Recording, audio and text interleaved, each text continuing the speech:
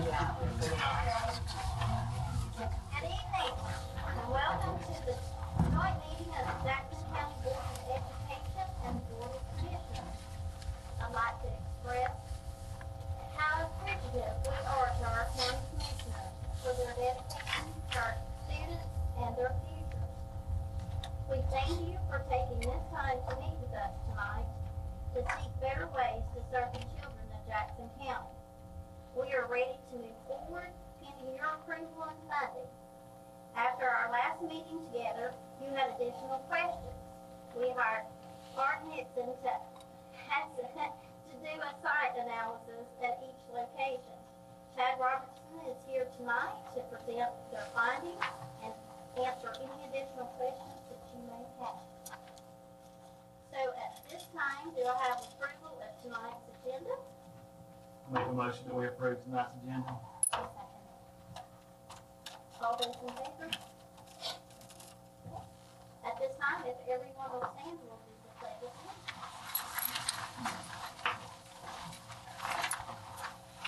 I pledge Allegiance to the flag of the United States of America and to the republic for which it stands, one nation, under God, indivisible, with liberty and justice for all.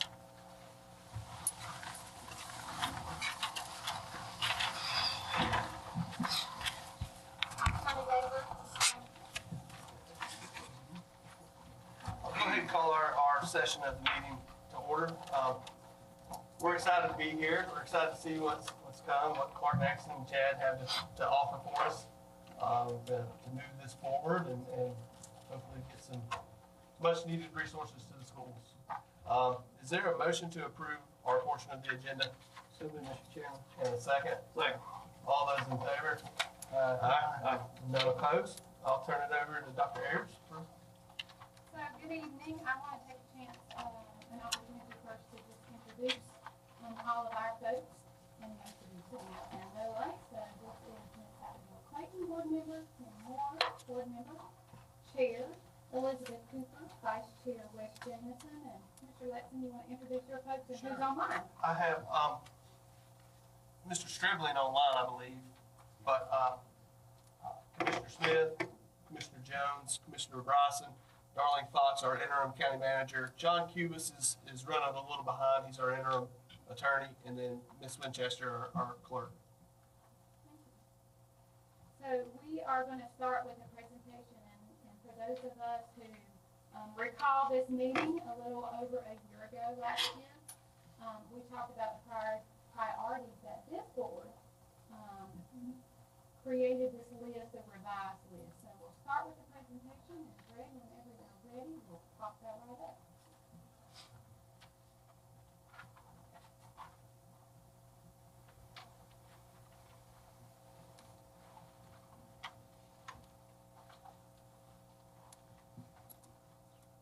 That was Chad. It's Chad's. There we go. Thank you. All right. Let's click through.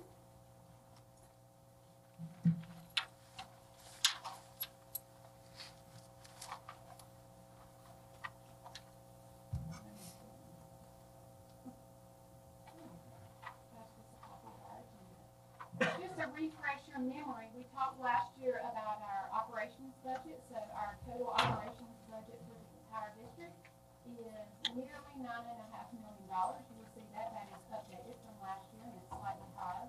Who provides our funding? It is the commissioners that are sitting right here, and we're very grateful for them. And then what is the most costly item? We talked about this last year and we'll continue to talk about it. It will always be our salaries. Our people are our greatest resource.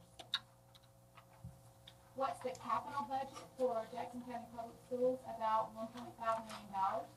And I won't read those all to you, but you will see that that is delineated out into each of our areas. Who provides those funding? Again, our county commissioners. And then the most expensive item that we spend on capital is our one-to-one devices. And considering, as we talked about last year, the fact that we moved into pandemic mode and now moving out, we have learned that we are very successful at using technology for instruction, but nothing will ever replace the people resources that we have. So this is our priority list, and I want to spend a minute revisiting that. And this board made a decision in the winter of really 22, it was December of 22, that we took this priority list that the Board of Education had for many years, and they did a nice analysis on it and a conversation, and they kept some things but moved some things to the top. So obviously, our cafeteria and classroom space at Fairview is our #1 priority. Those of you that were here earlier, I appreciate you being here and getting to see and experience the entire pod school and then the cafeteria and the lack of access to the cafeteria. And so with that being our priority, knowing that the cafeteria space will be hopefully approved at some point, and let's get moving on that. We also need classroom space, and we're going to talk a little more how these two items go together. Even though our second priority is to build a traditional middle school, we still do need classroom space here. And anybody sitting in this room has experienced the pod. And so I say that with such chagrin. The pod is not the most ideal setup for educating students. Our next priorities are, and I often couple these together, number 3 and number 4 are ADA upgrades to Smoky Mountain High School, athletic stadium, and then the track on Jones Street. We do not have a track here in Jackson County Public Schools at all, so we go visit and do not ever get to really host a match or a track meet unless we're fortunate enough to go to Western and say, oh, I'll finish that. Our 5th priority is a bus garage on the current site that we already are. I highly encourage you to go visit the bus garage. It's from about the 1950s, I was going to say 40s. We just got a new bus in, and it was approved by this board 2 weeks ago, and so it is the largest activity bus that we have, seating 72 passengers, and it will not fit in the bus garage. So all repairs are going to have to be made outside. Next is Blue Ridge Gym with performance space, and then finally the softball field upgrades at Webster. And you'll see the caveat that 2 of those projects, when we get a traditional middle school, that those will not be as much of a priority anymore because we will resolve some of that with the traditional middle school on the new side. After we met in January last year, I met with Don Adams a couple times, and this board of commissioners had some very specific things that they wanted us to look into. So that's our purpose for meeting here today, is to give them the information they requested and talk through any additional questions that they might have before we move forward. So one of the things was a comprehensive student count, and you will see that in the coming slides. The next was an overall picture of our athletic fields, and Chad will do a great job of presenting that. Also, a comprehensive justification for the Fairview project. Again, as I said, even though we are moving toward a traditional middle school and a different site, we still need the cafeteria and classroom space here. And then finally, a comprehensive look about that middle school project. What will that look like once we vacate some spaces in our elementary schools right now? So here's a quick glance of our numbers. I know it's hard for some of you to see if you're sitting out in the audience, but everybody has a copy of the presentation. These are the prior 5 years, including the current year, of our enrollment in Jackson County Public Schools. So you might just want to look across the bottom and see those numbers. We've had a slight dip in enrollment over the last 5 years. I would attribute a lot of that to the pandemic. If you look at those pandemic years where there was an even greater dip, and then we seem to be rebounding from there. Any thoughts or questions about the prior 5 years? High school. Either of the board? Please interrupt me if you have a question. The next slide is a projection, and this projection is what our enrollment will look like over the next 5 years.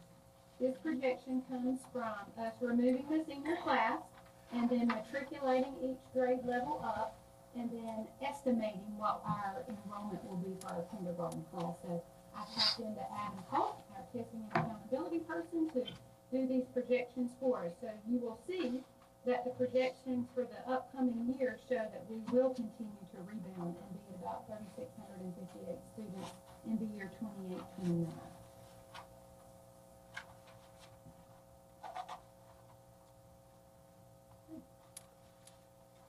So again, summarizing, our first priority is the Fairview cafeteria and classrooms. We've talked a lot about mobility issues. We've talked a lot about the access, even for a parent. If you're a parent coming to eat with your child and you have a stroller, or you yourself are in a walker or something, your only opportunity to go to that cafeteria is to go outside in the elements, down the pathway, and then you've got to get yourself back up. And so that is definitely a concern that we have. We have a student currently that we would like to have over here at Fairview, who's in one of our special needs classes, but is a wheelchair bound. And so we certainly can't allow that student to be here with no access. And it will be the best thing for that student to have some access here and be with their like age peers. Couple glimpses of the cafeteria. The cafeteria serves our whole population. The latest and greatest population of Fairview is 795. Just for your reference, the high school is about 880. So they're just about a little 100 shy of having the same population as Smoky Mountain High School on this campus that we're at now. The cafeteria can only seat about 300 students at a time. With a population of 795 students, they start lunch at 10:20 a.m. and they run all the way through 1 o'clock.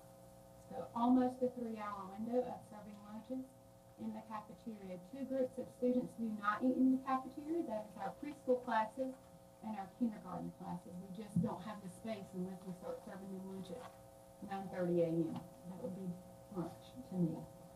You'll see also that serving line, and you can't see from this photo, but there's a lot of storage that would typically in a kitchen be behind the serving line. We have in the Fairview cafeteria downstairs a refrigerator in the actual seating area, a couple closets and other storage areas that should not be in the actual cafeteria portion where students are eating.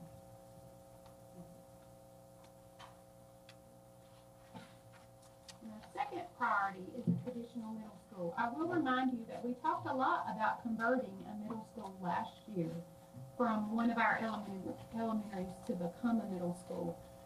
Looking now at the data that we have and the facility study that Chad has put together for us, it's certainly not feasible.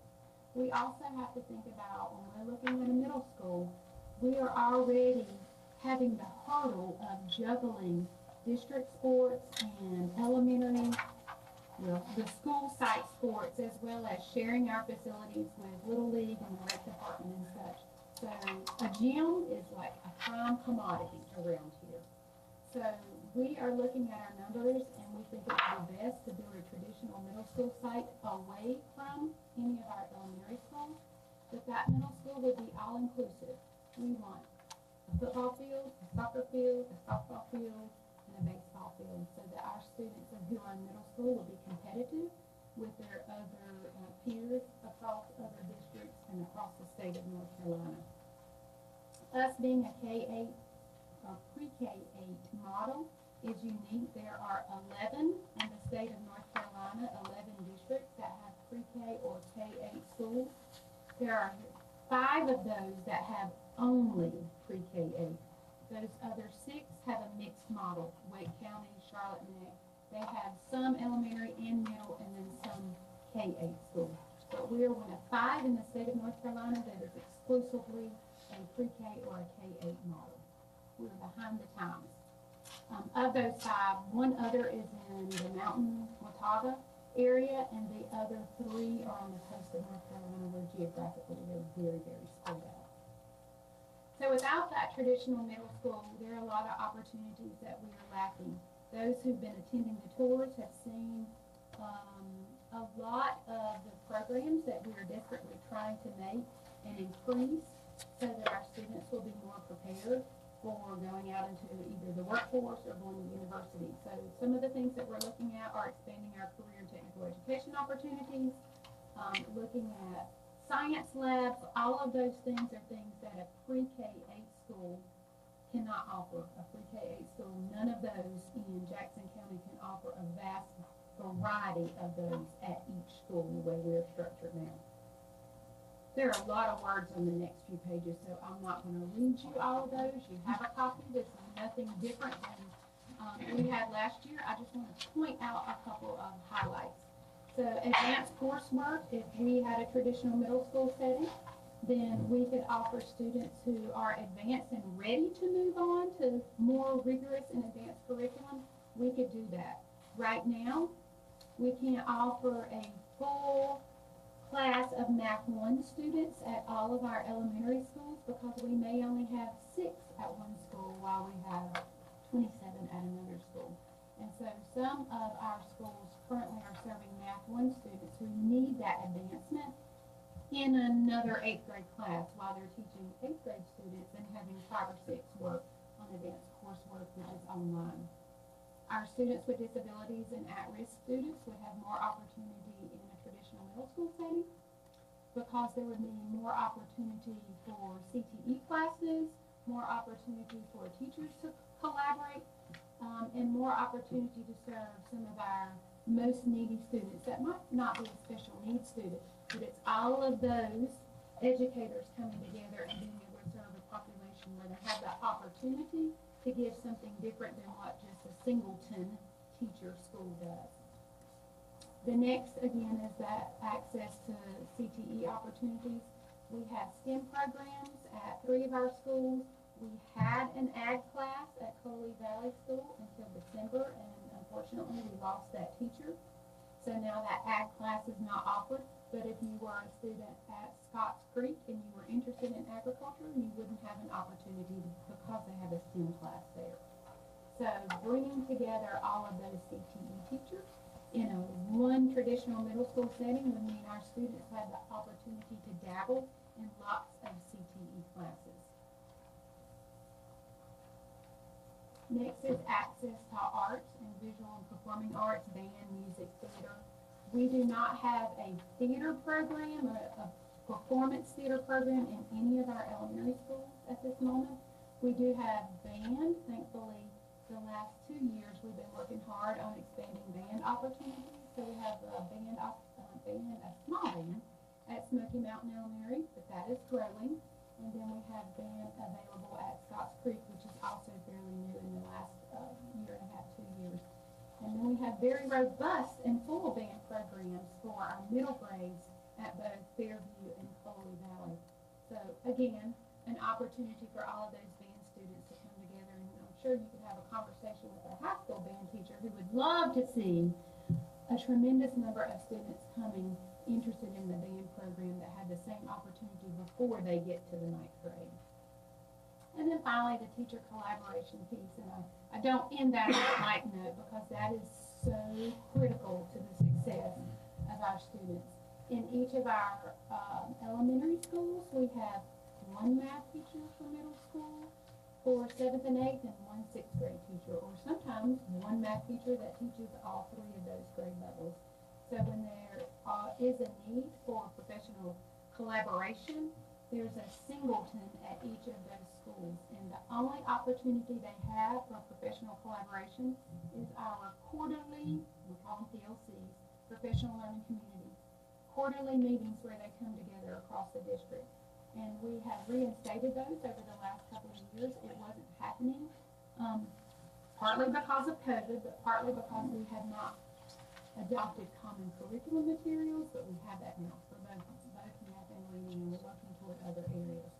So that teacher collaboration piece is absolutely critical.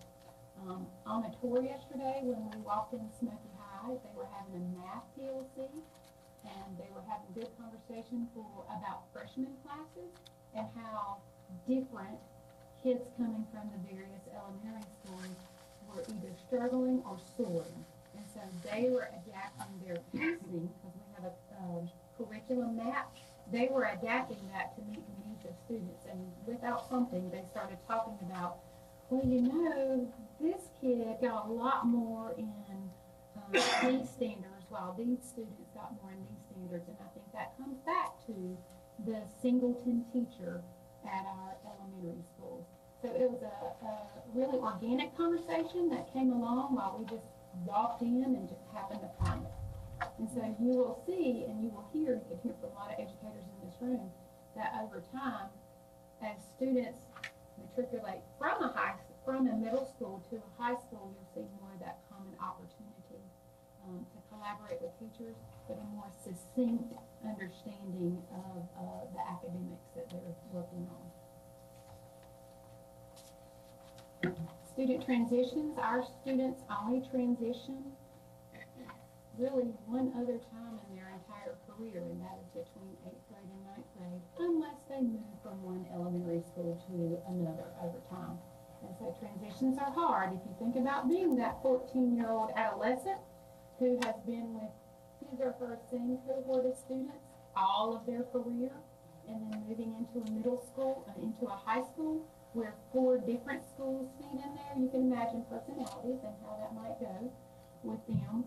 And so when they don't have another opportunity to transition and melt together, I think that they're missing out on an important piece. And those adolescent years are so key to being successful beyond a public school setting and after they graduate. And then the next part is about staff training and expertise. I've touched a little bit on that with having those singletons and the barriers and struggles that we have to get those folks together. I've been working with Angie Deals, and she is working for the first time on a collective group of our band teachers, our middle grades band teachers, and they are coming together once a quarter, and that had not happened before. Because we didn't have a band program at Smoky Mountain Elementary, or a very small band program at Scotts Creek, so we now currently have band at all of our middle grades, and this is an opportunity for the first time this year for them to come together and collaborate, and they're working on district concerts and selecting music together so that they can share with the community and be prepared for high school. Lastly, I have to point this out without reading all of that. In this room, you have every principal in this district. In this room, you have every principal at an elementary school, and they are responsible for observing, evaluating, leading instructional meetings with teachers from pre-K all the way to grade 8. I've been a principal. I could not tell you all the things in the middle school curriculum that I was principal of in the 6-8, so I can't even fathom the idea of having to be able to understand how to work with and guide and be the instructional leader for a curriculum that starts at 3-year-old curriculum all the way through 8th grade. In addition to those principals and assistant principals, counselors, all of our elective teachers are serving those kids from age 3 to age 14. And that, for some counselors sitting in this room, that is difficult.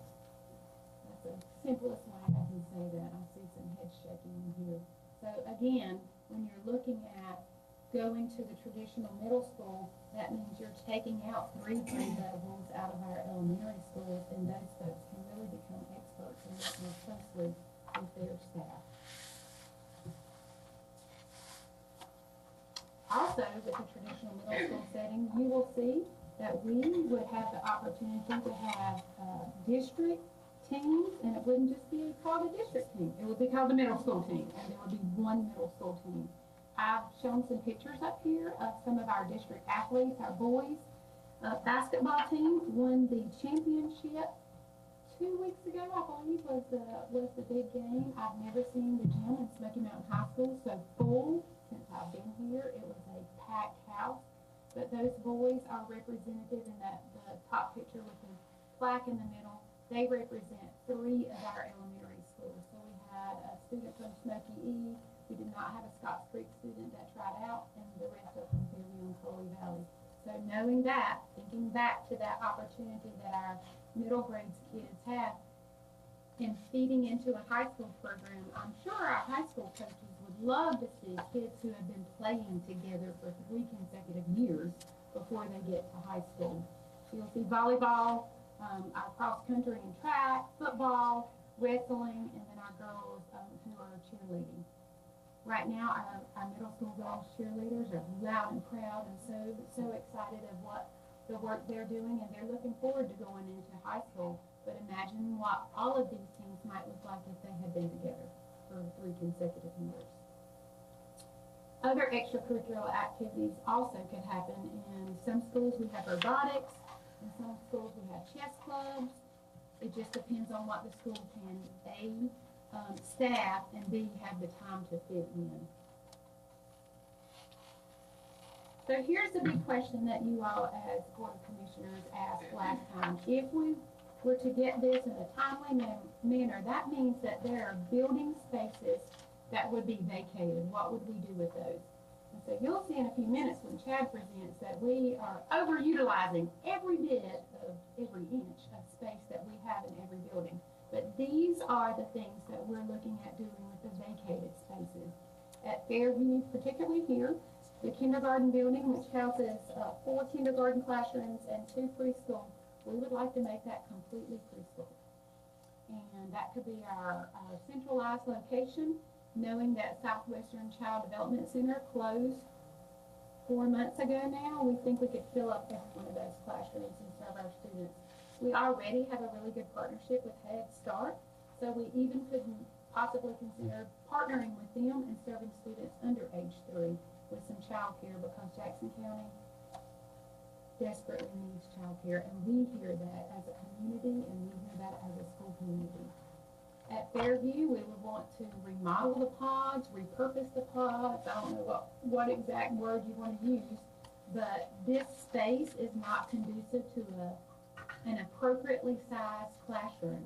C-Pod that we were in earlier on our tour has 8 pieces of the pie for classrooms, and you'll hear from Chad in just a little while ago. That would probably turn into 4 classroom spaces, so you will hear how compacted our students are and what educational opportunities they're missing by being so compacted in there. Our empty middle grade spaces, so when I look at Smoky Mountain Elementary School and even here at Fairview, the 7th and 8th grade wing here, and the Smoky E holds our 6-8 students. All those spaces can be converted to either additional CTE classes, because we're wanting to look and start exposing students to workforce opportunities as early as grade 4 and 5, and that follows along with our state superintendent's desire and goal, because she has labeled this the year of the workforce. We would also want to add some science labs. None of our elementary school, well, Scotts Creek might have some more appropriate space, but none of them have a true science lab. Our 5th grade students are tested on the EOG for a 5th grade science test. So those are other opportunities that we could use this space for. And you'll see we have a plan. We have a plan for these vacated spaces, but more than anything, it is to allow for adequate space in a classroom for learning opportunities. Does anybody have a thought or a question about that before we move on? I would like to add one thing. Absolutely. I think it's a great presentation. It covers most of what we've been concerned about. There's just one thing I'm thinking of, and that is the emotional learning of students that are in middle school. It's the time in a child's life when they start really making decisions about their identity, where they fit, and if you have a middle schooler, you understand they're very vulnerable and confused around that time. And I think that as a school district, and as a parent, especially as a school district, if we put some evidence of our care in building this middle school for them and saying, we see you, we want to be there for you, and we want to do something special for you, so that when the kids do reach that age, they feel like they're targeted with care, not just thrown into another grade, thrown into another classroom. So I think they're real vulnerable during that time, and I think that needs to be taken into consideration when we think about going forward. And your comment about, finding your identity, that means, what do I want to do with my life? I mean, those of us who have been middle school teachers or work in the middle grades, we know that it is a vulnerable time, and they're trying to figure out where they fit. And And I think that's the best way to say that, because you don't know if you're gonna be the athlete, or maybe you're gonna be the band girl, I was a band girl, or maybe you're going to be, very engaged and involved in robotics and some sort of engineering. And I think that middle school is a more appropriate place to give them that first opportunity to dabble. Thank you for making that point. Other questions or comments from either board? I've got something. Was there any data done for the number of students that might be homeschooled that could come into a middle school environment? Was there any numbers in Jackson County for that? I do not have that number, but I can certainly get that number. We do have a homeschool group here in Jackson County. Often we get inquiries about whether they can play athletics or not. Our policy in Jackson County is that they can play if they're enrolled half-time, 2 courses a day. So we do have a population of homeschool students that at the time I don't know the exact number, but I can get that. I recall in our last meeting that that might affect numbers in a palatable way to spend taxpayers' dollars on whatever the decisions made.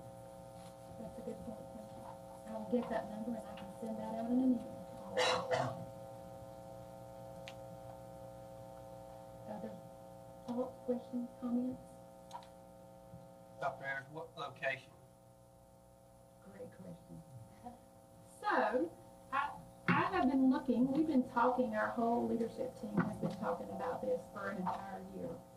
So, I don't have an exact location, but I can give you an estimate of where I think, and our team thinks it might be most appropriate. But that all depends on availability of land, the feasibility of building on that land. So thinking about taking students from Coley Valley, Fairview, Scotts Creek, and then Smoky Mountain Elementary, I would really am looking between Silva and say Dillsboro area. There is land available on 107, just up the road. I think it would be a nightmare to put another school on 107, because if you haven't driven through this middle town between Smoky High and Fairview, it would just not be wise of us to do that. So I don't think that that's the target. This right here is the target area. There is some land available in some other locations, and I've just on the backside been inquiring. But it will all come down to obviously price, funding, and then if it really is feasible to build a middle school. We've talked a little bit about the estimated number of acres, 25 to 30. Will give us the appropriate number of acres to have a football field and a soccer field and those additional things that we want. My concern is students having to drive, and their parents having to drive all the way from Kuala, District 1, as Ms. Cooper may know, but all the way, driving all the way over to say Coley. Right. It seems out of the way to me. And then also, you didn't mention Blue Ridge School in there. Is that going to remain as the plan to keep that as a K-12? Blue Ridge will remain as is, as a pre-K-12, yes, sir. And then also, she's talking about sports. I'd imagine there's one boys basketball team, one girls basketball team in middle school. That's another concern that I have. Each school right now has a basketball team, softball team, baseball team. And Mr. Colley's a basketball coach at one time, but I think there's 10 or 11 people on basketball teams. That sound right? Maybe more. So, so 5 schools, that's 55 athletes per team. So that's taken away some opportunities there. So we got to remember that. I think that's a good point that you make. Having been a middle school principal before, our feeder elementary schools would offer intramural type teams. So this school would be pre-K-5, and there might be some 4th and 5th grade opportunities for teams. Okay. And then currently, all of our schools can't field a team. Right. For example, Smoky Mountain Elementary is usually successful at fielding a softball team. Other schools last year were not able to do that because most of those kids who are interested varsity softball tryout for the district and either made it or did not. So I do see the point in that we would not have as many students who are participating in athletics, but we're always not fielding a team at every school, so it wouldn't cut as many as you think. But it's a really good point to consider, and I think it would be important for us to have those opportunities intramural and such. But we also still do have rec and the youth little league teams that are available to our students. I think there's other opportunities you're providing them with too that aren't just athletic. You may have some of the extracurricular activities a middle school can offer that each individual school can't offer, that might be more tailored to what a kid really wants to do. So, And right now, we're leaving out more than 55 students by not being able to offer additional things at every school. Yes. I mean, my child's not into sports anymore in 6th grade here at Fairview, and so outside of that, there are a few opportunities, but there could be a lot more if we had a middle school and just pull those resources. Like speaking to that.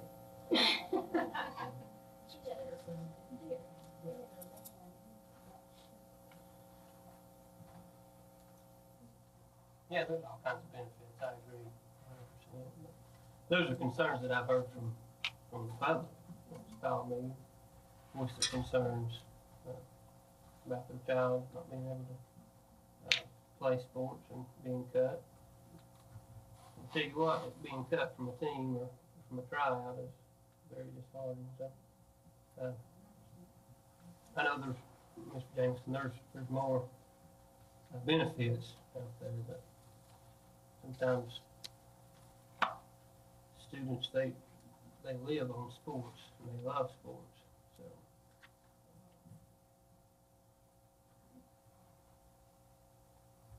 Other questions or comments?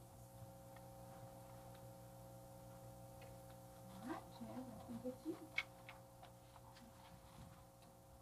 So Chad's gonna share the other aspects that you all had asked me about last year with an overview of all of our facilities. We went to all of them, we spent a lot of time. So he's gonna share that overview, and then the last portion is gonna be specifically about Smith Mountain High School athletics. Good afternoon, everybody. Good evening. Again, I'm Chad Robertson with Park Nexon. We're also the architects on your aquatic center out there as well. So we're happy to get that moving along for you guys. So we did go to all the different facilities, and I'll walk you through the process that we went through as we were going through that. So obviously all of these are the different schools that we go through throughout the county.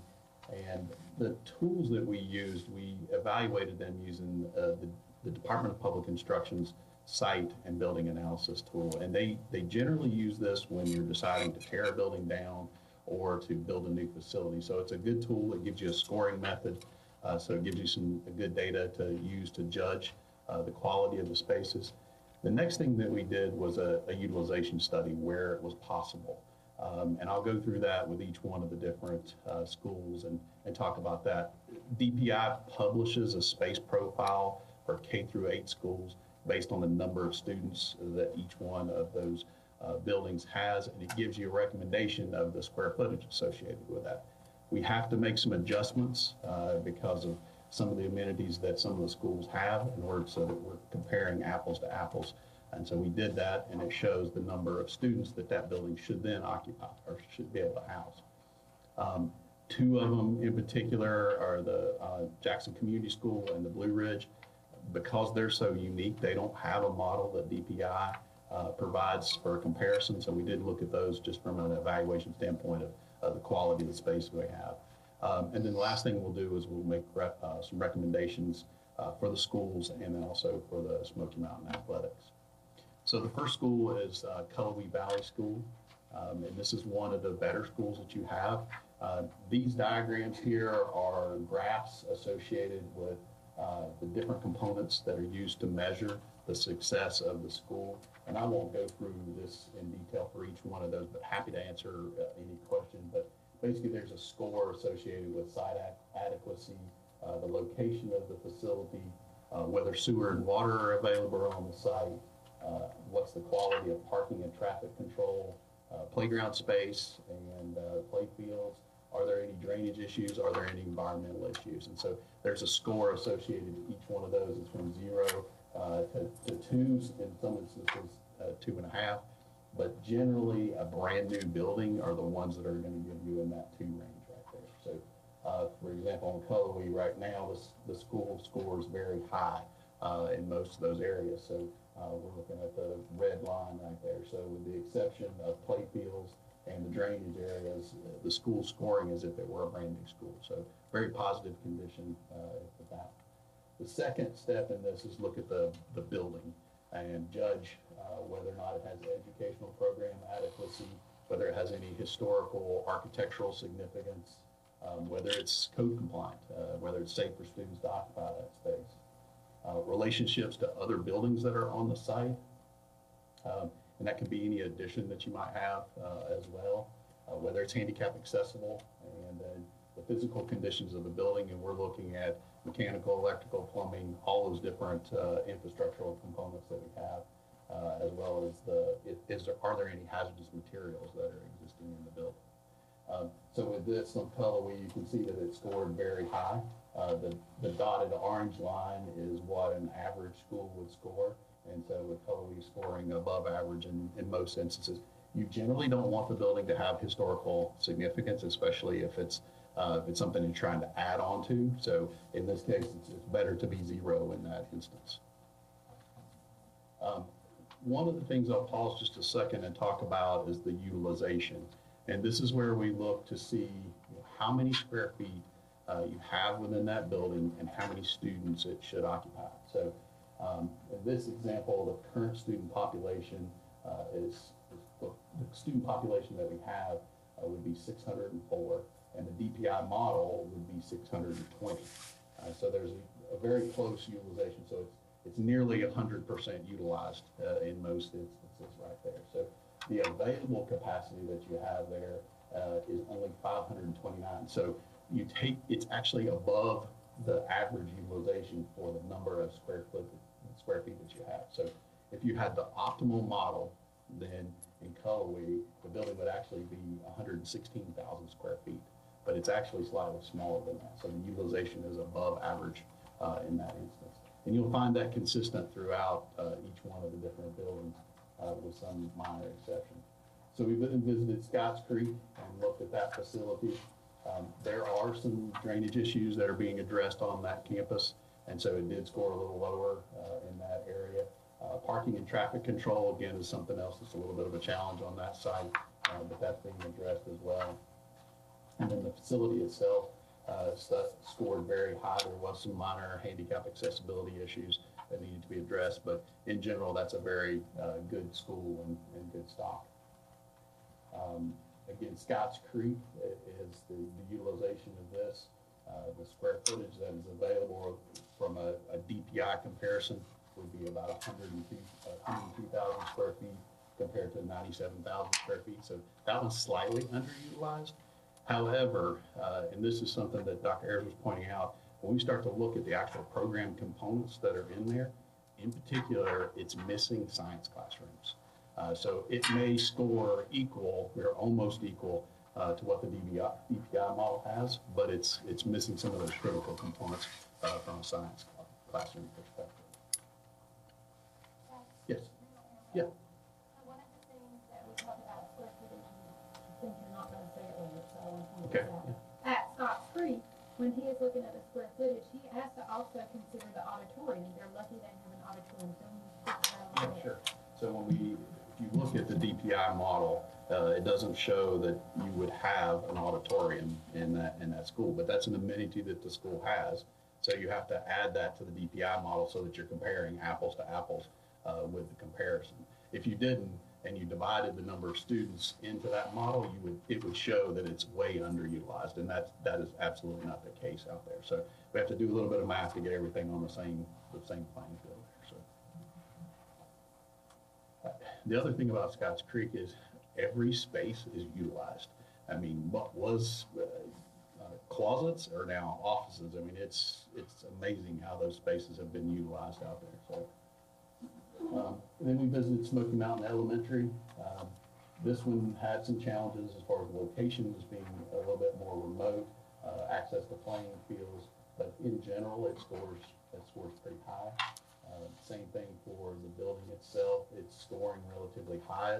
All of this means that your infrastructure and the stock of the building is being taken care of. So they're using your tax dollars appropriately. That's why we start to look at the building utilization and see if it makes sense that there needs to be an addition or a different solution for that. So this building should be 77,000 square feet. It's actually 69,000, so it's about 11% overutilized in there. Again, this is another one that's got classrooms being utilized in a bunch of different ways in places that weren't really originally designed to be that. Fairview, obviously, we're in this facility tonight. This one is the most challenged of all of the schools that we investigated. And when we started looking at this, we had some real questions because there were conversations like, oh, we need more classrooms, we need more classrooms. And I'm like, oh, do we really need more classrooms? You absolutely need more classrooms in this facility. So some of the challenges that we have, is the site adequate? It's very tight. And on where we are right now and where you guys were earlier, as far as the location of the cafeteria, which is over to the far right here, there are a number of utilities in that location, so it makes it very difficult to add on to the facility in that area. There's also a high electrical line, high energy electrical line that runs over to the plan west right here. So it's very tight on this site. There's parking and traffic control or something else that are challenging, or they're operating at an average level. Green space and outdoor space is something else that's a premium on this site.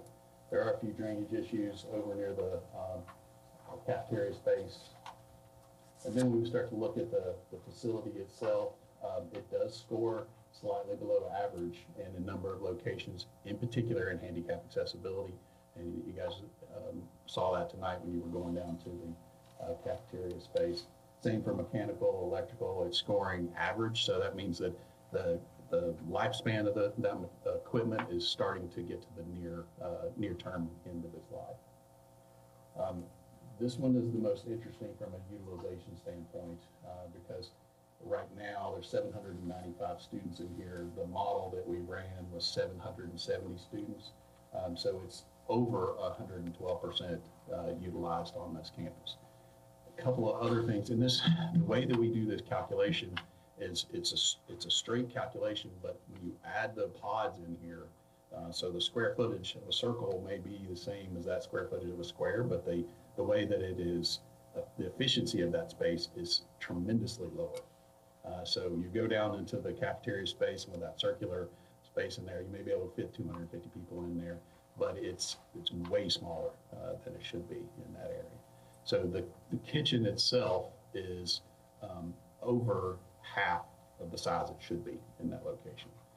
The cafeteria, by math, says it should be 1,000 square feet bigger, but it should be much bigger than that just because of the shape of it in that location. So definitely some deficiencies in that location, and we would not recommend trying to add cafeteria space in that location because of the freezer areas and all the utilities that are located in that area. Yes? What is the turnover rate for the kitchen staff here? Meals per labor hour? Is that what you're turnover rate? Oh, Have we been able to keep a kitchen? no, ma'am. I'm a kitchen director. I would not. You couldn't pay me enough to No, work in that kitchen. it's really, really tough for a multitude of reasons. Well, you have to think, you're not just feeding 50 people, you're feeding 700, over 700, and that's a mental disaster for anybody who took that job. Right, and two, it's just the layout of like the pre-K, kindergarten. I mean, Eleanor's worked with us tremendously to have her teachers even come down to pick up food. You can't get accessible for just all the things that we would like to do here, we can't do because of the layout set up in space and keeping staff. Okay. We also visited the Jackson Community School. This is one that there's not space profile associated with it, just to the way that it's used. This is the bus garage. Dr. Eric pointed out, it's definitely seen better days. And you can see that the bus can't actually be lifted into that area. And so it's in need of repair, significant repair or replacement, and that could happen on the existing site. We looked at Blue Ridge School and the early college. And then there are a number of different challenges on that just because it's so close to the floodplain in that area and their drainage issues. The building itself is operating at a fairly good level. There is some issues with the relationship to other buildings on the site. It's just because it's stretched out so far in that area. And then the physical condition of this building is a little bit less than some of the other areas that we looked at. Mechanical and hazardous materials were running average in those areas as well. So the summary of all of these investigations that we did is, on average, the schools are running about 110% above their utilization. The highest utilization and growth areas that we saw were in the pre-K through the fifth grade. And that's a little bit of an anomaly when you start to look at the space profiles for DPI. All of the sites and the structures are at average or above average in general, which I think is very positive. Fairview is obviously the one that's most challenged with site constraints, ADA issues, the cafeteria, the classroom configuration. And there's an immediate need for a new cafeteria, a kitchen, and then a minimum of 6 classrooms. And I say a minimum because there would need to be an evaluation done of the pods just to see how you could optimize that pod to get an appropriate classroom in those different settings. So that it's at least 6 classrooms. Bus garage should be replaced on the site, and that could be a long-term item. One of the items at Blue Ridge is the kitchen and the service line needs to be addressed. Right now, students are getting served in the actual corridor of the area, and that's not appropriate from an egress standpoint. I'll pause right here and see if there's any questions on the schools in particular, and we can jump over to the high school. Did you do an evaluation on, I know it's priority 10, but Blue Ridge's performing arts and gym? Was that part of the analysis, and how did that score in terms of? We did look at that previously, not with this study, but we had done an investigation of whether or not that would actually fit on the site, and it will. We would be able to add an appropriate size gymnasium and some additional classrooms in that area.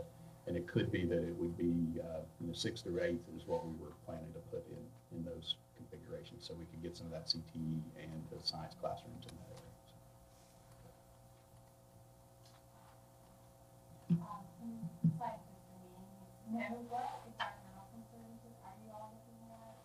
Age of structure. I mean, if, in some instances, if there is any hazardous material, then it would be just because of the age of the structure. If it would be lit. We didn't do any testing. That's just generally based on age of the facility. Yeah. Now, if you demolish something, you have to get it asbestos tested. That's right. So, I mean, it's required by state law. That's right. Any questions on the schools specifically? Okay. Jump over to what we're talking about.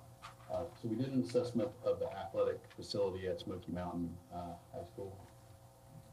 This is the site. We looked at 3 different locations. A is up on the northern portion of the site. B is where the existing baseball field is located, and then C is where the existing football field is located. So at site A had previously been graded at some point over time for a future baseball field and a softball field in that area. We looked to see whether there's a viable option to put an 8-lane track in that space based on the existing configuration that we have. We also looked at the B site to see if it made sense to leave the baseball field in that configuration or to add any additional amenities there. There's a significant amount of grade change between the baseball field and the existing football field, so handicap accessibility, and that's been addressed recently by giving access to the baseball field in that location. And then we also looked at the C site to see what opportunities there were with the existing field, whether a track could actually be fit on the existing field, and then if there were any other amenities such as new concession stands, toilets that could be added to that. So I'll walk you guys through each one of those. When we start doing the evaluation, we're looking at all the different constraints that we have on the site. One of them in particular is the floodplain that exists where the baseball field currently is right now. Actually extends down just below where we are right now. So there's a fair amount of floodplain. There's a significant grade change from the existing football field down to the baseball field. So that presents challenges in itself as far as trying to make something homogeneous in that location. So the first option we looked at was whether the track would fit on the site on, is it Jones Street, right? Jones Street, okay. So it is actually able to fit on that site. And so we do have to tilt it slightly, but it will fit on that area, and you provide an 8-lane regulation size track. It would also provide a regulation size soccer field on that location as well. It's accessible to the building so that you could have toilets that wouldn't have to create another toilet facility out there, so that's a positive. There'd also be a location for scoreboard, perimeter fencing, spectator areas, a scoring booth with power and data, and then also field lighting in that location as well. So that's the overall site, and this is just a blow up of that. So the next thing we did was looked at the baseball field and see if there was an opportunity in that location, simply by reorganizing the site. It would require demolishing the existing baseball field and rotating the field around.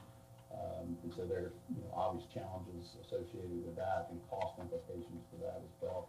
But you are able to fit a regulation baseball and a regulation softball field in that area. The next one that we looked at was the Site C, which is the existing football field. And one of the things that is a challenge there is that there's not enough toilets on the site. So increasing the number of toilets and providing handicap accessibility to the visitor side of the facility, as well as the existing home side as well. Part of our study looked at upgrading the concessions, the press box, and then, as I mentioned, providing that accessible route to the press box and for the visitor side as well. So this first option that we looked at basically would provide a ramp from the track area up along the side up to a new concession area that would be on that upper portion right there, which is the A portion of that side. We also looked at an opportunity on the planned south side here to renovate the field house that could include concessions, restrooms for the visitor side seating, and that would be completely accessible from the visitor side. And there's a bunch of different options that are associated with that. These are just the ones that we kind of consolidated for your option here. There's roughly at 22 feet of elevation from the field to the press box area, so that becomes a very long ramp in that condition. It's about 264 feet of ramp, plus you got to have all these different landings in order to make that accessible. The press box facility would have concessions, men and women's toilets on both sides, and then as you moved up to the second level, there would be a green room. Because of the size of this facility, it would require stairs and elevator in order to access that. So it does cause the cost of that facility to go up. At the highest level, there would be coach's box, toilets, and then elevator that I mentioned earlier. So the summary of this is that the track and the field will fit up on that upper area. There is an opportunity to bring softball onto the site. We did go to the existing softball field, and it is a wonderful field. So moving the field to this location and relocating that would be an expense that wouldn't necessarily be necessary unless you wanted to have this field on this campus as well. So we looked at a couple other options, alternate locations. Would the track fit where the baseball field is now, and then move the baseball fields into that upper area? It will fit there.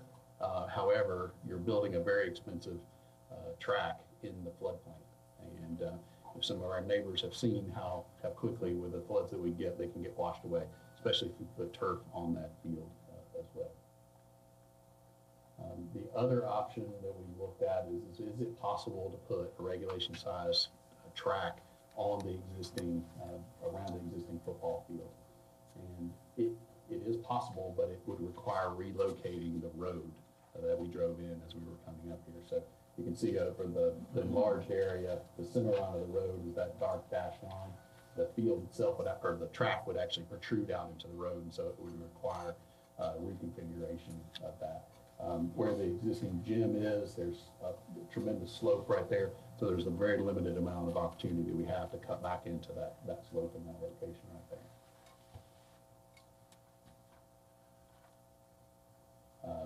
Again, there are opportunities for bringing handicap accessibility down to this area. And one of the other challenges about putting the football field and track in this location is that grade change that I mentioned earlier. And with 20 feet of grade change, there'd be a tremendous amount of fill, or the stands for the visitors would be up on a 20-foot, basically, plant in that area. So these are the different configurations, the alternates that we put together. The base layout, which would stay, but simply adding the track and the soccer field to that upper location. They have the option where you can put the track and field on the lower location with the baseball and softball in the upper location. Again, there's expense associated with that that may not be necessary, just because the condition of the baseball field is great, and the track will fit on that upper area as well. And then obviously we looked at that consolidated condition, and it does cause relocation of the Fairview Road coming into the site. I think it's Orange Way. I think our best option is the base layout with the softball field turned into baseball field. And it gets everything on site. Softball girls are not having to drive to Webster down. So one of the downsides in changing the configuration of the baseball field and softball as it is that both the baseball program and softball program, parents, community went together to build indoor batting cages. If you alter these and you were to do that, then you would reduce the accessibility to that. So if you move to the Jones Street property now baseball and softball don't have batting cages. And so we would be taking facilities away if we did not incorporate indoor batting cages in the Yeah, I'm talking about putting the softball field down where the baseball field is, turn to the baseball field. Yep. I mean, DOT's still gonna have to make a determination whether they're gonna be in there or not. So we may have to remove those anyway. That's been determined. We will not be losing the batting cages. Okay. But if we were to move softball on, then now women's softball would not have batting cages, but baseball would. I see. So baseball cages, or batting cages are at Webster. Correct. They Not both have equal facilities right now, indoor batting cages for both programs at Webster and at Smoky Mountain on campus. I guess can they not share the facility? Well, so you could, but then we would be coming back to reducing the facilities that kids have to be able to move it on campus. So the question comes, is it as important to have it on campus with lesser facilities, or is it important to keep them in their locations with improved facilities? Could we not put a batting cage for both on that facility? On layout A? I mean, is that just not an option? No, there is. I mean, You just be building. That's right. Right. Yeah. I mean, I would think that would be what we would want to do anyway. If we're going to move the whole field, then let's build a new facility. I mean, we're not trying to move equity, we're trying to bring it closer to That's a great home. point, but with reorienting the baseball and then adding the softball, We are going to be tearing down the current,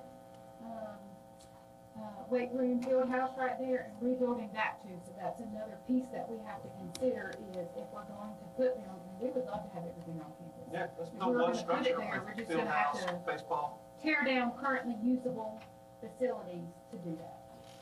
They don't have to have concession bars. Yeah. They have mobile. Right, it's both, but they'll have if we build a new facility down there that can house the softball concessions, restrooms, everything down there. Facilities all at one location, we're not, I mean, now we're manning 4 buildings where we could do 1. And have it a little bit more, It just seems cheaper in the long run, to do it that way, bring everything on site. Is there enough seating for, but if you have softball games and baseball games and a track meet going on at the same time, do you have enough spectator, seating for the softball and baseball teams? And if you added additional batting cages? I think so. I think we could fit them in between the two There's facilities. other things you're gonna have to look at, though. That's right. When you're placing field in that floodplain, you're That's gonna have to do no-rise studies on properties upstream. I think, I mean, you gotta look further into it than what's been done here. right. That's, So, yeah, absolutely. but for the conversation, I mean, we need to have it all on one site. I mean, that's the goal.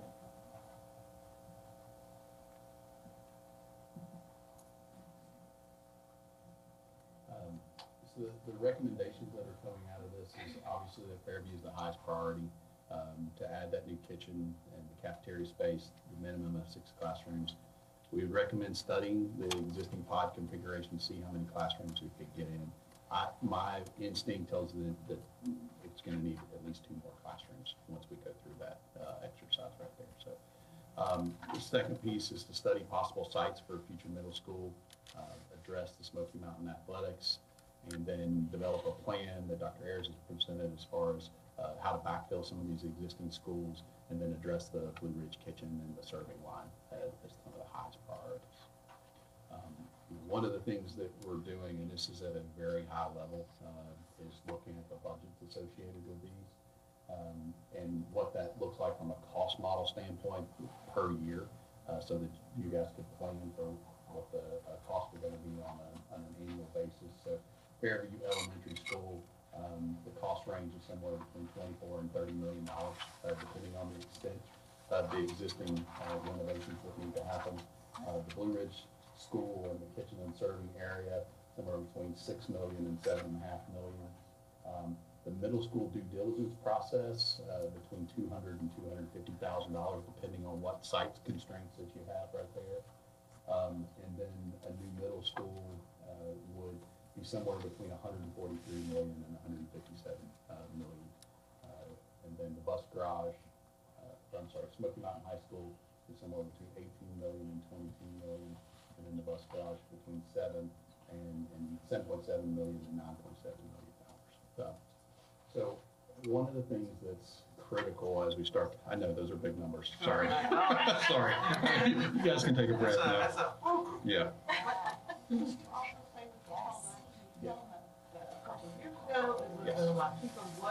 Yeah, so, I mean, it's amazing what we have seen. We did Asheville Middle School in 2012. It was $36 million. And we're doing Ashe County Middle School right now, and it's nearly 100. So that's what kind of increase that we've seen across the time that What COVID would be hit. the estimated square footage for 700 middle school students? It's between 155 and 160,000 square feet for that. But I would say we want to be forward thinking and not build a school for 800 kids, but build a school for 900 to 1,000 kids with the appropriate spaces. That's a big school. Yes, it is. Multi-story. Because of the site constraints that we have in western North Carolina, most of these are multi-story. I mean, you can't get enough area to build them all on one single floor. Yeah, it is. And they have separated like 6 grade and this floor, 6 and 8 grade. But it is completely accessible, ramps, elevators and stuff. Yeah. It's a beautiful building. And that one was designed for 900 students there. So, Dr. Harrison, you maybe I have asked this too. Is there any grants out there to help with some of the? So we have applied for the DPI needs-based grants the last 3 cycles that we've had, but we've applied for current projects. We are learning that the Department of Public Instruction really likes to fund new projects. If you haven't seen recently, Franklin got awarded $62 million. So they have leveled it out for an elementary project. They will only give this much, a middle and a high. So there is $52 million is the max that they will give. I think it's the number for a middle school project, which will be about a third of what we're looking at. We've been told that they will cycle those grants again as early as July. So instead of writing our grants for what we've been asking for, I would like to write one specifically for middle school, seeing their pattern of what they've been awarding over the last 3 cycles. So if they would award us a third of that, I think that would be grand, but there's no guarantee. I will say that not many Western North Carolina school districts have been given awards. Seems like that's been one of the few counties that still has the K-8. They'll take a hard look. Well, Consider. and we haven't submitted one for a traditional middle Right, school yet. I got it. That is exactly my justification, being one of the few in the state. So I have a lot spinning in my head of how I want to write that. Good point. We looked at the schedule on this, and the numbers that we provided for the budgets include escalation and their total project costs. So that's not just construction dollars there as well. So one of the critical things is on Fairview, what we try to do is stagger these so that you could get them moving and not tie yourself up with the escalation on the projects. And so the design efforts, due diligence would happen concurrently so that that can happen in a more rapid manner. The due diligence, identifying the sites and actually doing the due diligence on the process, that can be very fast, or it can take well over a year. It just depends on what you find, what utilities that you have on the site, if there are any other factors that may cause it to extend, whether it's wetlands or streams or any of those things can cause the due diligence process to extend. So we would recommend getting that moving as fast as you can, just because you don't know how long that's going to take until you've identified the site. So we also staggered some of the ones that have less priority as far as the most immediate needs, which if you look at Fairview and then the due diligence process and then the design efforts for Smoky Mountain, those are really the ones that would be the highest priority. And so you try to overlap the design efforts and the construction efforts simultaneously. One of the things that we see often is these numbers start to get very big, especially on a full middle school. So the longer that waits, you're basically, the cost of that construction is going to double between every 7 to 10 years. And that's if we have a normal economic situation. So I know that makes it even more of a challenge, but it has very consistently followed that pattern throughout the projects that we're working on. So. And these timelines, Chad, does Yes. that account for the approval from DPI? Yes. I thought so. I just Yeah. wondered. Yeah. All of those. At each one of the phases, you submit to DPI. They're reviewing the documentation and making comments, and we address those. So it is feasible if you were going to go for a Fairview cafeteria and classroom. You've got a projected date here. I love it. It's 2/15/24 as a start, which is next week.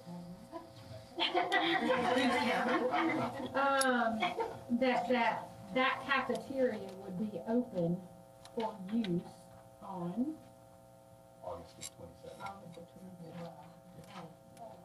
About 3 years away. And when we get to the middle school project, if we started next week, having that conversation about funding, the wonderful Board of Commissioners, it would open its doors on 28, the year following the Fairview cafeteria, if these projects were approved and funded by our county commissioners. So you're running those parallel to each other at the same time. And one is massively larger than the other, but considering all things, they could open within a year of each other. What's the projected cost of the Fairview project? Can we get a copy of that before we leave? So Fairview, the range, and these are total project costs, so 24 to 30 million. It really depends on what you have to do to the existing facility from the pod standpoint. What's the projected cost of bus garage? I'm looking at 7 million. Yes, so 7.7 to 9.7, and that's escalated out based on that, based on the year that will start to be constructed.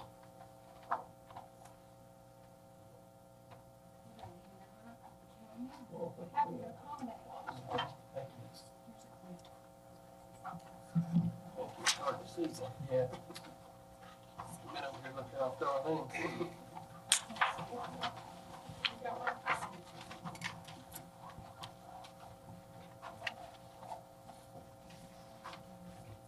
You may have already gone over this. That bus garage, is that at the same location? Is that just upgrades to the same location? That would be on the same, you keep the existing bus garage Right. operational, come to the side of it and build it. Yeah. Taller, slightly bigger. And then tear down the old ones. Yes. That can be done. While the old one is That's in correct. use. Yeah, yeah. We just have to, it would be tight, yes, sir. Very tight. I'd let the record to be shown that, mine came with lipstick. Whose it is, but not mine. I'm not sure, but that's right. That's right. That was strictly for his wife.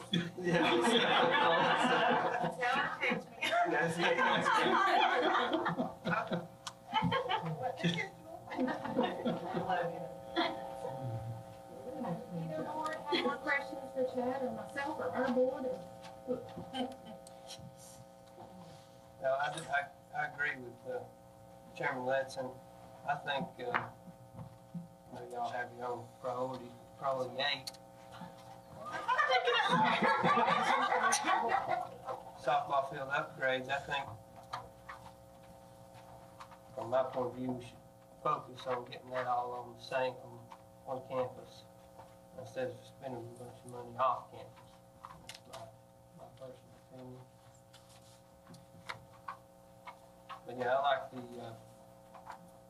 one that he showed, the soccer field up on Jones Street with the track around it, and then the back-to-back fields down on Fairview Road, 107. Was a new facility down there for concessions. Restrooms.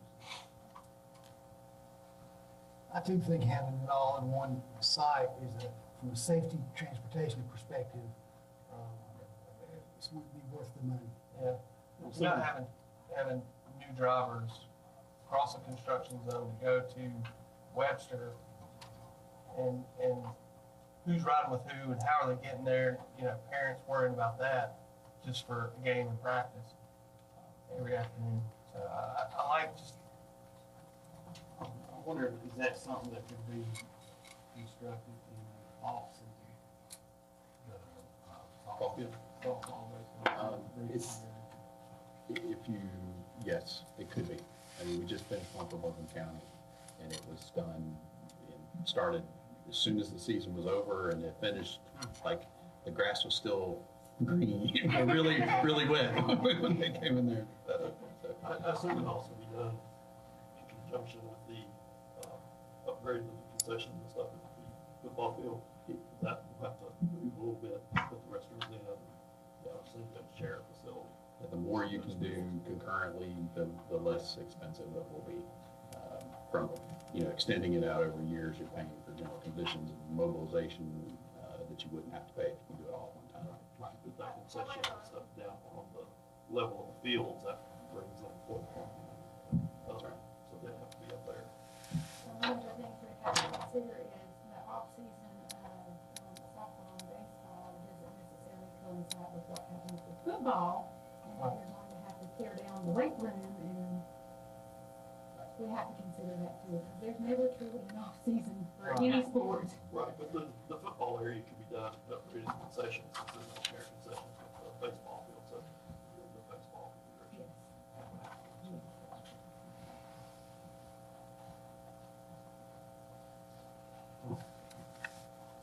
Other questions or comments?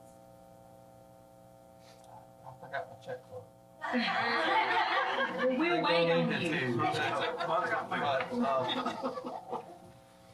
I think this is wonderful material, and I think y'all have done a wonderful job just presenting it.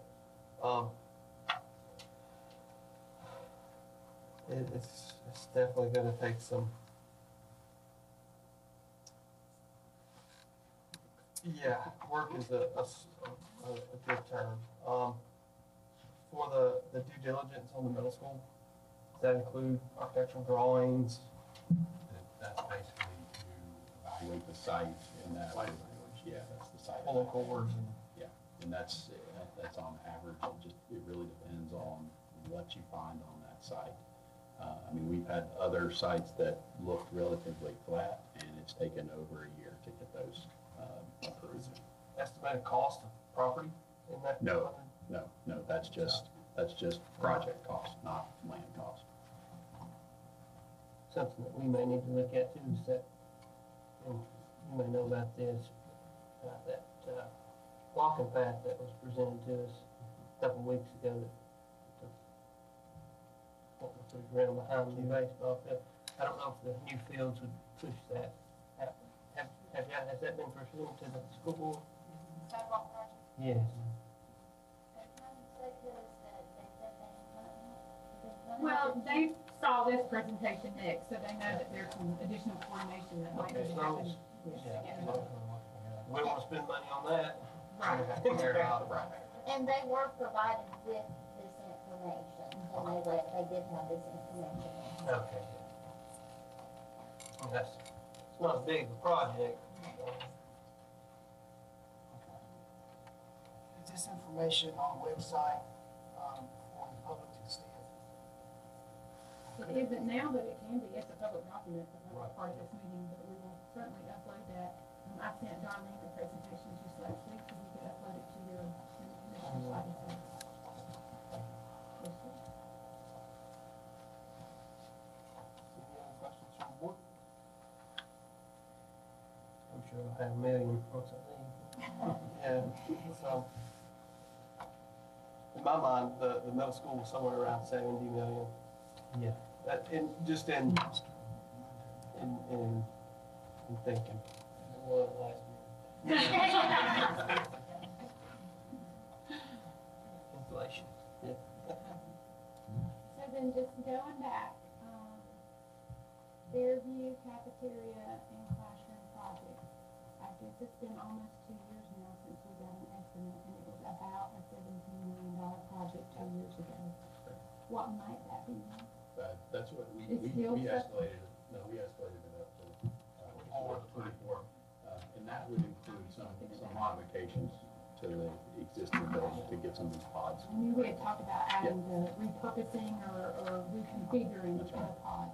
So 24 million for the Fairview project. I mean, Completion by August. if we start next week. If we start next week. I'm just kidding. We just picked a random date to do that. We just, we feel like to be aggressive.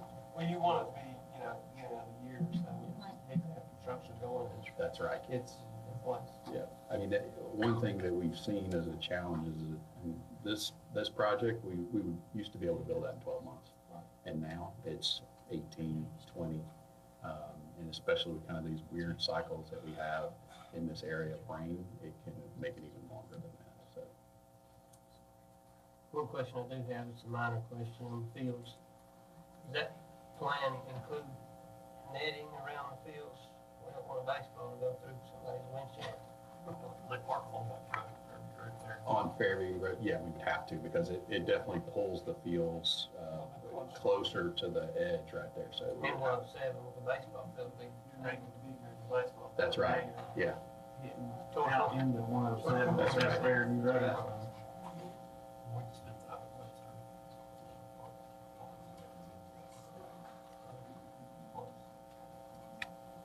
I'd like to hear from the players too, what their thoughts are.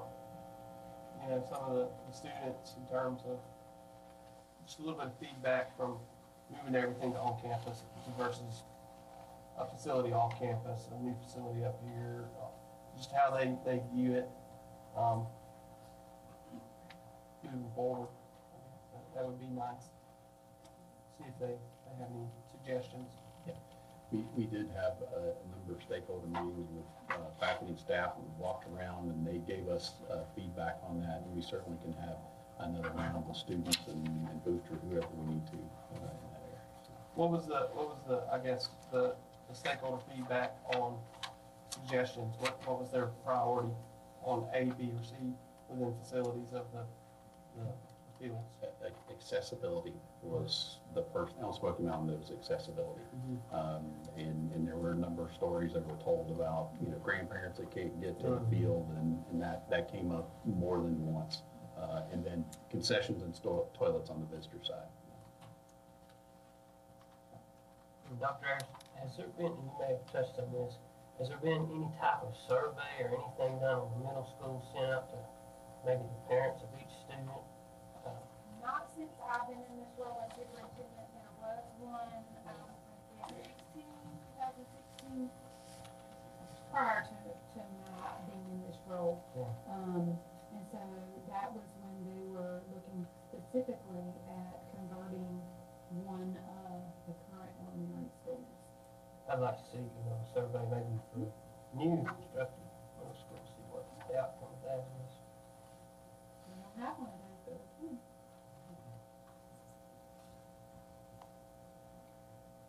One of the things that I found from coming from Charlotte, we moved from Charlotte to here, was that, like, the extra things the commissioners did in Mecklenburg County for people who were not involved in the public school system were very, needed, but, they were used. But here, activities in Jackson County centered more mainly around school. And so I've had a rough time because my child was homeschooled because I was not programmed in the county schools. But I love that when I got here, I put my son at Smoky Mountain High. I love the schools here, but everything centers around the schools. So my daughter, even though she's nervous about going to school is a big deal as far as her having activities and things to do, and putting in even we live in Coley, so we're getting the swim thing. But her being around other students and making friends inside the school, to me, is even bigger than having a swim pool. Because she can go there and swim, but she still isn't getting that social and team activities and things. So I've talked to several middle schoolers. I talked to the students. I actually talked to the middle schooler who walked me in here today. And the first thing I asked him was, would you like a middle school? He said, well, I'm in 8th grade, but let me think about it. And he said, one of his answers when he thought about it, when he got to the door, he says, that would have been nice if I had a middle school. He said, I guess I would know more kids because I wouldn't just know kids here. I would know the kids all over the county, and I wouldn't be so scared to go to Smoky Mountain High. And he was already expressing that fear of that next step. So I just wanted to include that. I think a middle school would open up so many more opportunities that our students don't have available to them now to set them up for success, whatever their path may be after they graduate from Smoky Mountain High School. I think we're limited on science. We do have some robotics started.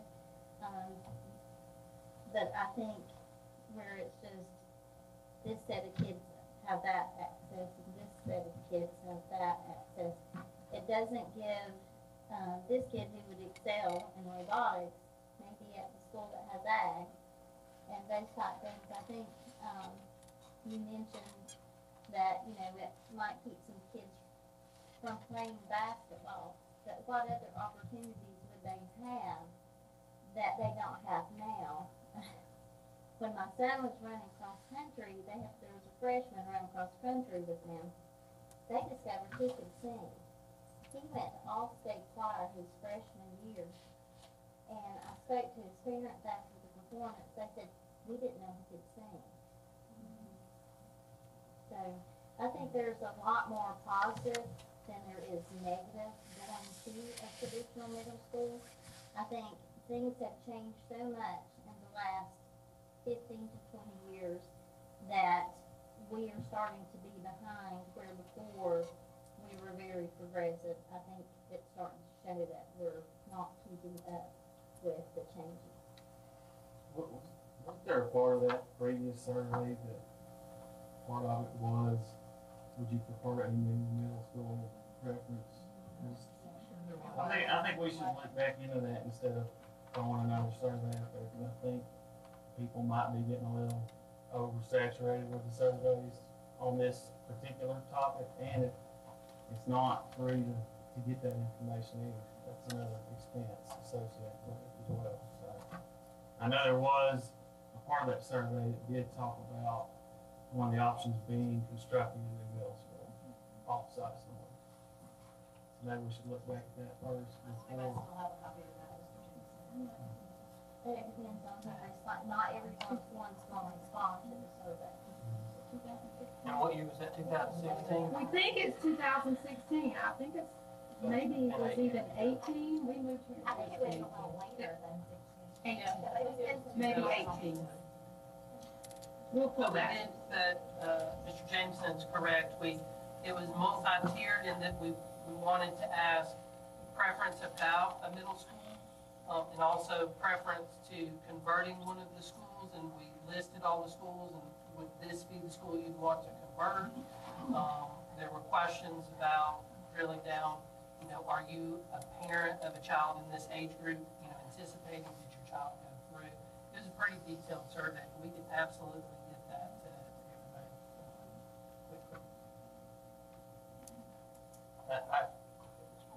Question, Ms. Fox.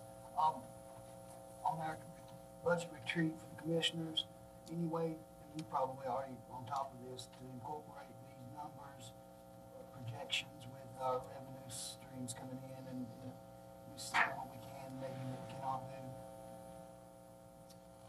Been working on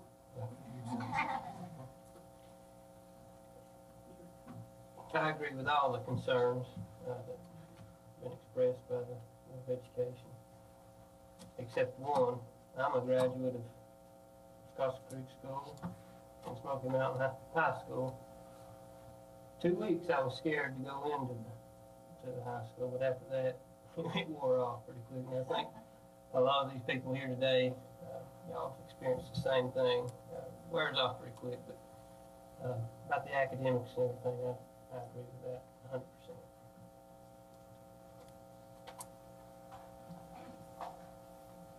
Thank you. Any further discussion?